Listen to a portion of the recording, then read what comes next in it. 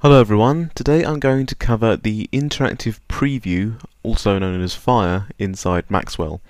I'm going to look at its general usage as well as specific settings. The Fast Interactive Render Engine, or Fire for short, was introduced in Maxwell version 2.5 and has greatly improved the efficiency of tweaking scenes to get them just right.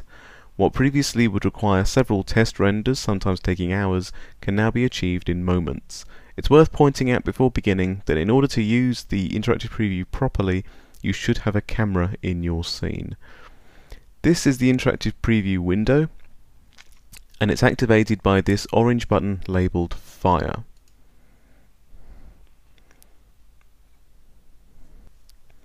The interactive preview shows us a quick estimation of what the final image will look like.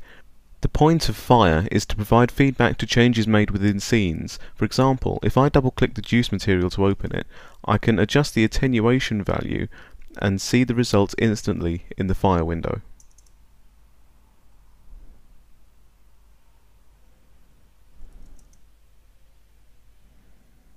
In the Fire window itself, there is a list of which camera view to use. You can preview a different camera view to the one currently being used in the viewport. But by default, Fire will use the viewport camera.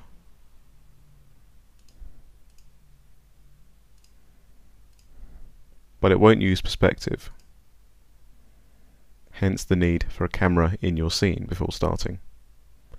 You can also navigate around your scene in the Fire window with the same controls as the viewport. Holding down Alt and left click on the mouse will orbit around the scene. Alt, Shift and left click will look around with the camera staying still.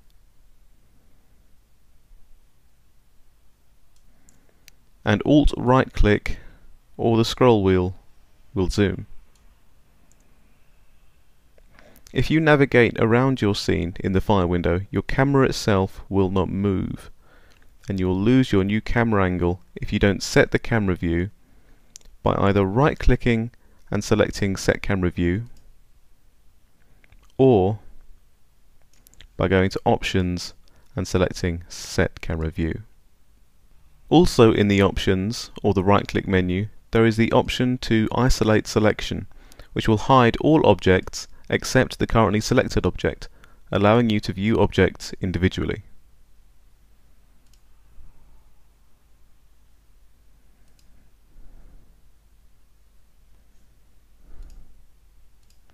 You also have the option to save the image, which can be useful for rendering a scene in the Fire window and saving it directly from Fire instead of waiting for the main render engine.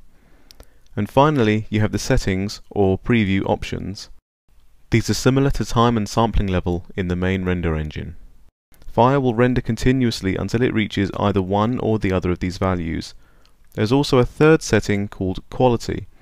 Lowering this value will speed up the Fire preview at the expense of image quality.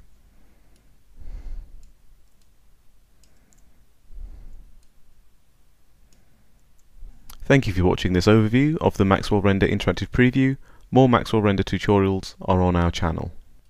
For more information about Maxwell Render training at the University of Brighton Centre for Design Technology, email maxwellrenderbrightonscdt@gmail.com.